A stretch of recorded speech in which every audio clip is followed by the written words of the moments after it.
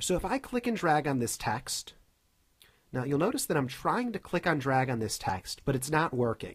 Why is that? Oh, I'm clicking and dragging up here, but instead of it clicking and dragging this text, it's still clicking and dragging this layer, which isn't really helpful for me. The reason it's doing that is up here, I'm on the Move tool.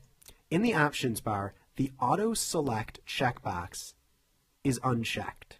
I did this when the video wasn't recording, just to show you that this is a problem that you might run into. If you're trying to click and drag something and instead something else completely in the image is getting dragged, it probably means that this checkbox hasn't been checked. Make sure that you have this checkbox checked almost at all times right there. By default, it's left unchecked. That's a stupid thing that Adobe does. I don't know why.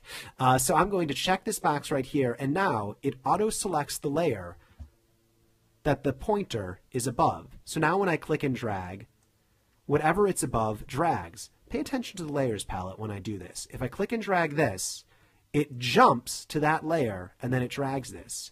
When I click and drag this, it jumps to that layer and allows me to drag it.